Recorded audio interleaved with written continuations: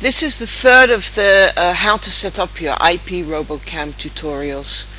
Today I'm going to show you how to set up your DNS server name and receive your first movement detection emails. Okay, the first thing I want you to do is, at the moment you'll see I'm in live view. You click on setup here in the left hand menu, go into setup. You'll see now the left hand menu has kind of opened up. Okay, so first you go into here, network, click on network. You'll see I'm using the static IP. I have a internet provider. He's given me an IP address, and so we're going to be filling that in here. The first thing under IP, you'll see this number here, IP 192 with 178 at the end, is the IP address that I filled in for my Robocam. So it's my Robocam's IP address. You can always change these last three ciphers into anything under the 240. Okay, your subnet mask is generally the same always, and after you have your default gateway, you should have got that from your internet provider. So check your papers that you got from your internet provider, get your default gateway and fill it in here. Okay, I'm just going to fill in nulls, and of course what you've actually got is not nulls, so I fill in nulls here and a couple more nulls. Okay, then you go to your primary DNS and your secondary DNS. Your primary DNS and your secondary DNS, your DNS is your domain name system, and what happens is you have two of these because if your primary DNS stops working, so your domain name that you got from your internet provider, if it goes offline, then it automatically starts using the secondary DNS, so that you actually don't ever really go offline. So that's how it works a bit. So then you look on the papers you got from your internet provider, look for your primary DNS domain name system and fill that in. So 111, of course yours is also not 1111. Okay, oopsie,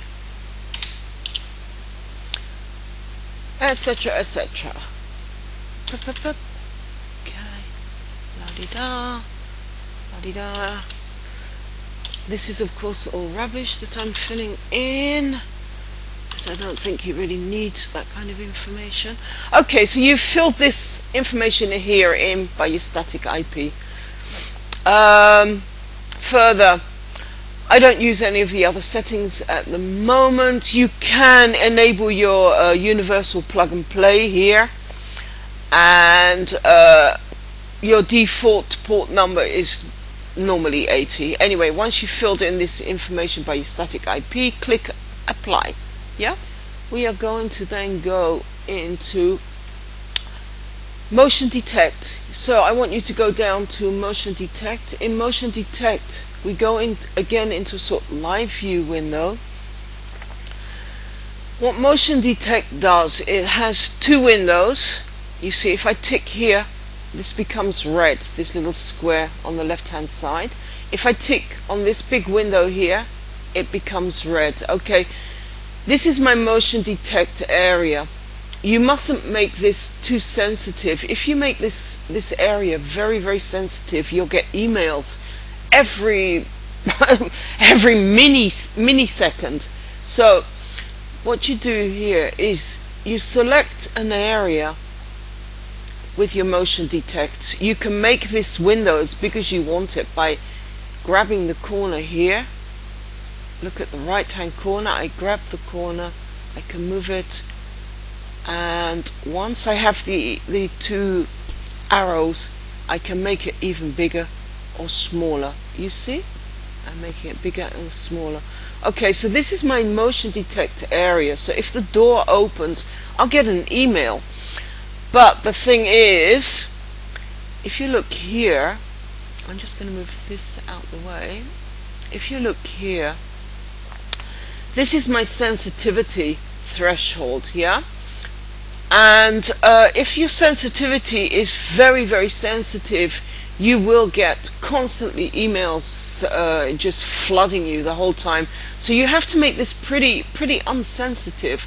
So you can then turn this a little bit.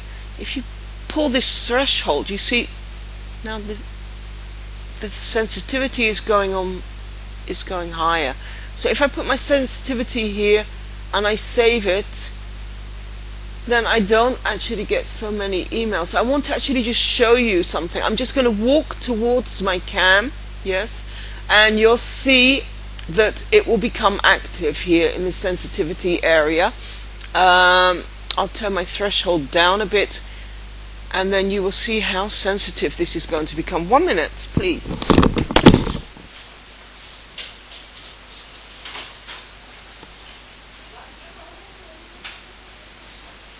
Okay, now you can see here, this is the sensitivity thing here, the blue at the bottom of this sensitivity window. These peaks, each of these peaks is going to be an email, or even 2 or 3 emails, yeah? So this threshold and sensitivity shouldn't be too sensitive. It's good to have it just a little bit above here, a little bit above the peaks. Then you don't get too many emails. You see there's not a very small peak here. That maybe will be 1 email, maybe not.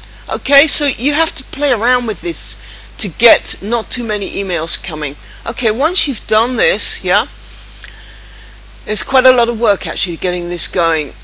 This you can also do in Firefox so well as Internet Explorer, by the way.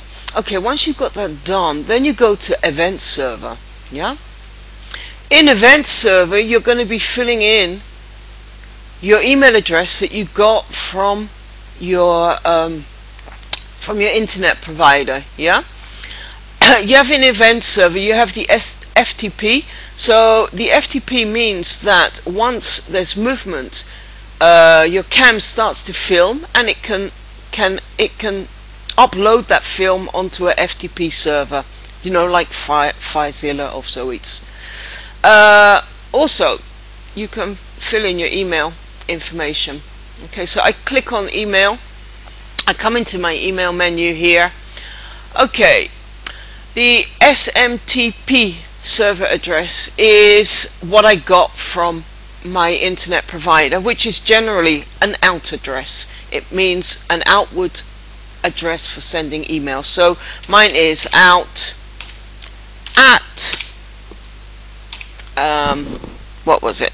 Telecom. Out at Telecom, yeah? And my port number is 25.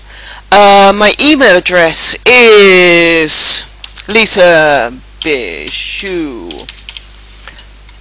at telecom.com.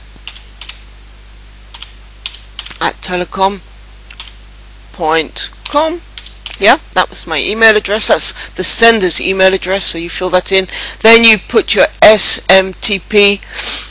That's if your internet provider and email provider wants that you use a secure email address, yeah, that your emails are checked by their server to make sure you're not sending thousands of spam. Okay, so you check that SMTP with your out at telecom and your sender's email address, that's you, and then you get you put your username in, yeah, that your SMTP, your internet provider, has asked you to use, and then the password, you set that in, and here under, these are the receivers. Receiver 1 email address, you put in your receiver email 1 address and your email address, your second email address. So what happens is anytime your cam picks up movement, it sends emails to these 2 different addresses. Okay,